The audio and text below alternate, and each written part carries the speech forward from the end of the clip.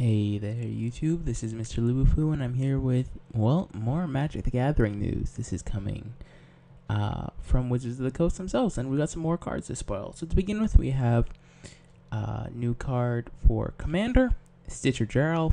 So those of you that saw the earlier spoilers with Ghoulcaller Geralf, this is her brother, and he's known to be the zombie maker that is more like the Frankenstein zombies.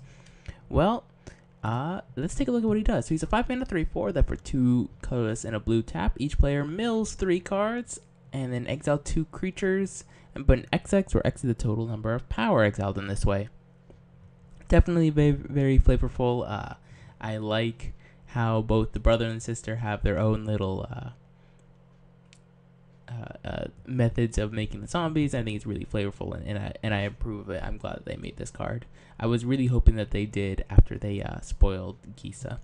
Next, we have 2 cards from Khans of Tarkir.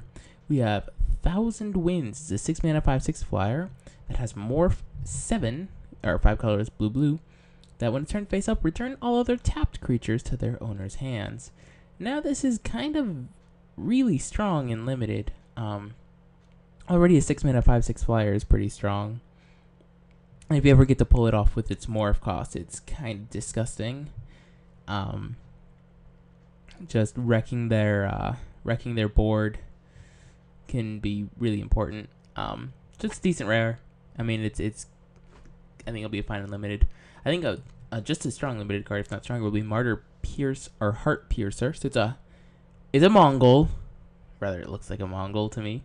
It's a 4-mana 2/3, but we also see the Mardu keyword, which is Raid, which is if you attack with a creature, it makes a check, and if it does, something happens. In this case, if you attack with a creature, it deals 2 damage to target creature or player.